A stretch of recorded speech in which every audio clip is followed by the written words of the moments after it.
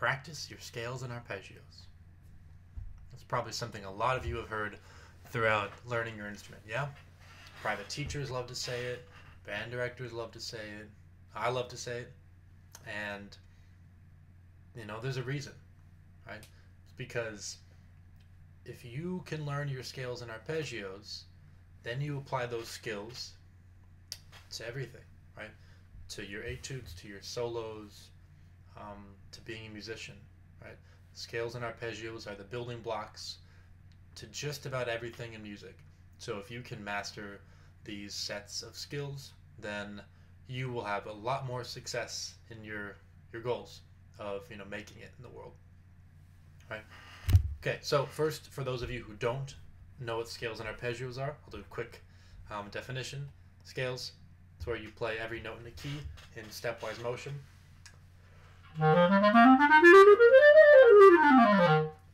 Arpeggio means really you're skipping every other note, so you're playing the first, third, and fifth note in a key.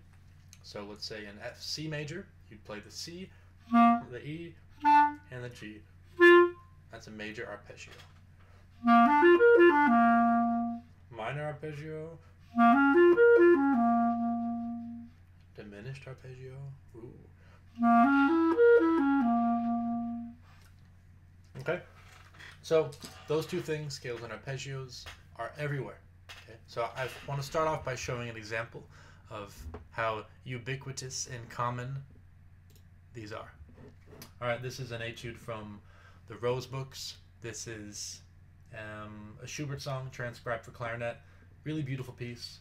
So I'm going to play through the beginning, and as I'm playing it, see if you can notice all the places where you see scales and arpeggios. Hint, they're everywhere. Okay? All right, here we go.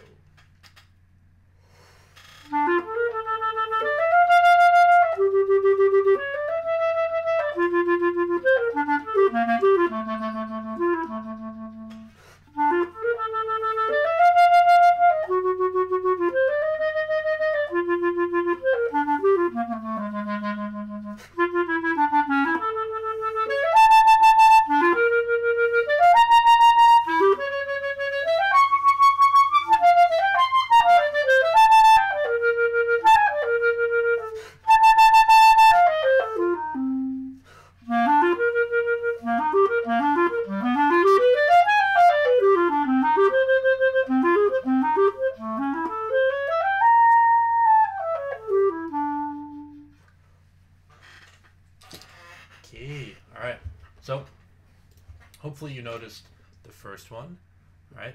Arpeggios mean you skip every other note. So if we were in the key of E minor, which we are, then an E minor arpeggio will be an E, G, and a B natural. Look at that. Okay? So we start off in E minor. Got a whole bunch of just scalar motion. E, F sharp, G, G, F sharp, A. There we go. A lot of scalar motion. Bang, bang, bang. A few jumps here and there. Back to our E minor arpeggio. Then let's skip down to measure 9. We got our dominant. We got our B major arpeggio. Another B major arpeggio, an octave up. Again, we have the B on top, D sharp on the bottom, F sharp in the middle. We call that a first inversion triad or first inversion chord. They were all played together.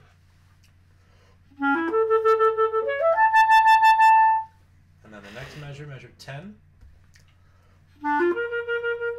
has a C major arpeggio. If you put that C on the bottom, it would sound like.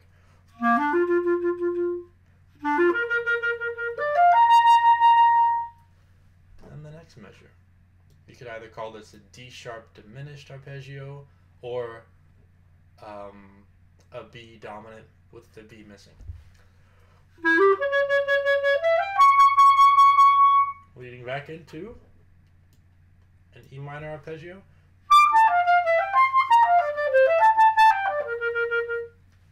We got E minor, and then D, F sharp, A, D major, then we got C, G, and E, that's our C major arpeggio, B minor, then we got a little A minor, All right, so this whole piece, oh, here we go. Here's a good one. G dominant, C major, F major, C major, A major, all this stuff, okay? So many arpeggios. So, back to me. Hey, so if you can practice all your arpeggios and scales, then when you look at this music, you'll say, oh, I just see things that I know already. And you don't look at a piece and say, oh boy, that looks difficult. Right? It's just dense with a lot of things that are easy. All right, cool. So I'll finish up with a few exercises that I quite often use in my practice to, keep my chops up, work on my long tones, work on my arpeggios and my scales. First one. This is called the bel canto warm-up number 1. This is a great combination of long tones. We have our half notes there. Then we have arpeggios and we have some scales. This is a good exercise to start out with. Here we go. I'll play you the first line.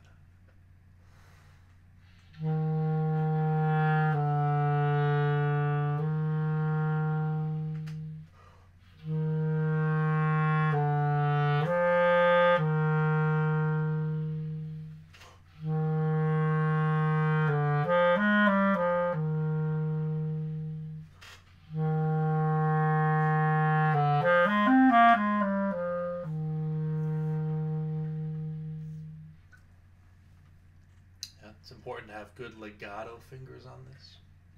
So let's look at the last 2 measures. We got an F half note, and then we have a E minor 7 arpeggio, and then we finish with our F major scale.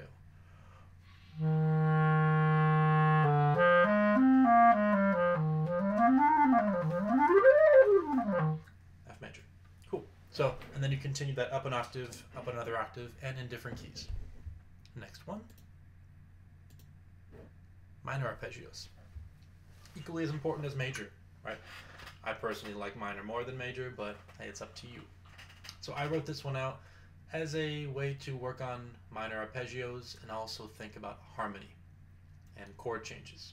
And so this one starts off with a D minor arpeggio, D, F, and A, and then in measure 3 moves to a B major arpeggio, our 6th chord in the key of D minor, and then it moves down to a G minor arpeggio, and then finishes with an A dominant chord.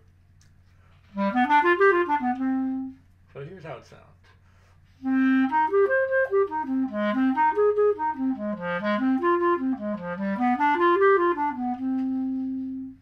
That same pattern of a 1, 6, 4, 5, 1 progression starts again in the key of G minor, and then A minor, C minor, and E minor. Okay, you can play this whatever speed you want. You can articulate it any way you want. All right, but this is a nice, smooth way to work on multiple different arpeggios, all while thinking about how they fit into a key. So to me, I think it's more helpful doing this than to isolate each arpeggio and work on them, like so.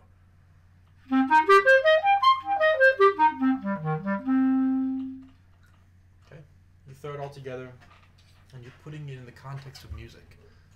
Okay, it's more fun that way. All right, you can also work on your pentatonic scales. Those are very important.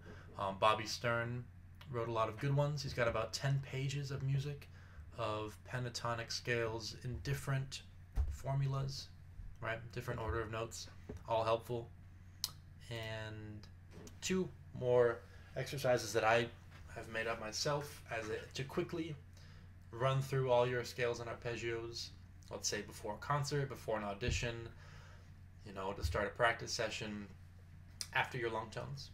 All right. Okay, the first one to work on your scale is you'll go starting on your low E, work your way up, and then continue chromatically through all your scales. It sounds like this.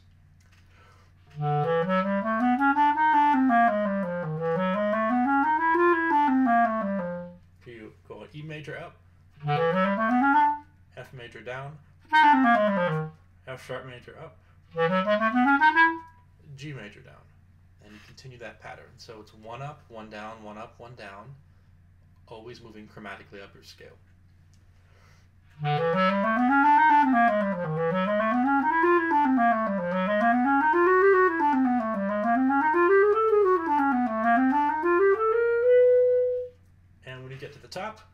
go in reverse.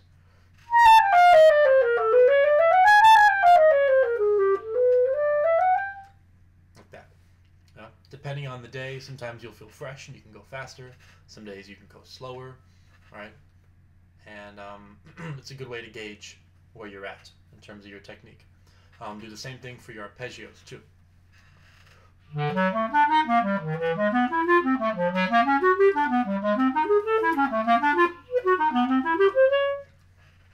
Yeah.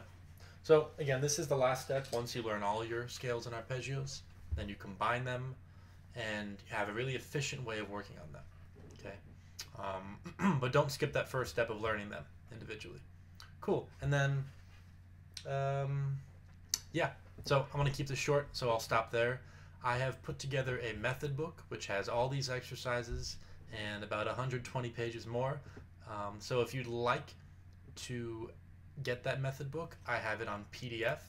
Just please email me at this address, vincentcamuglia24@gmail.com, and I can get that to you. Cool. Hopefully this helps you a bit with having some different ways to work on your scales and arpeggios. Good luck in your practice. Good luck during this quarantine, and do your best to keep your chops fresh and stay inspired. All right.